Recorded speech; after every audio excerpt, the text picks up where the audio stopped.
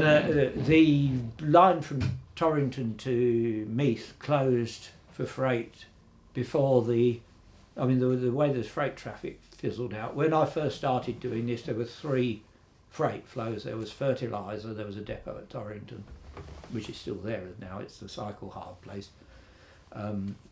There was the clay coming from the two clay pits, one at Meath, one at Marland, and there was milk, fresh milk going from Torrington to London.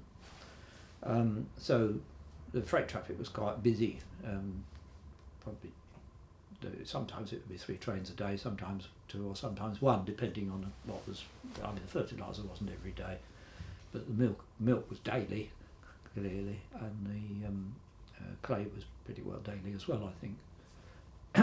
And they dropped away one by one. The fertiliser didn't last long. The clay, they declared there was the sleepers some of the sleepers were starting to go rotten, and basic British Rail decided it cost more to run the freight trains than they were going to ever make out of them, and so they closed it. And then it was just milk from Torrington after that, and the way milk's transported has changed since then. There isn't any fresh milk going by rail at all anywhere now, and hasn't been for a long time. And so that was why the line here closed, was because of the end of the movement of the milk.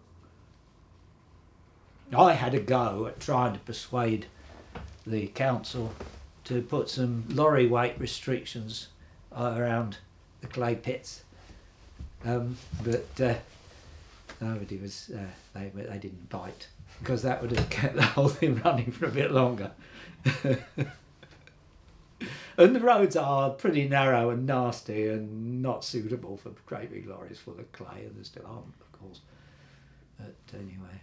Well, what got me with in the last days of the clay trains, you'd see the train going through and it had one little wagon with clay in, you know, and then when as soon as they announced, right, that's it, we're giving up, they ran a load of special clay trains, the longest clay trains they'd ever run, I think.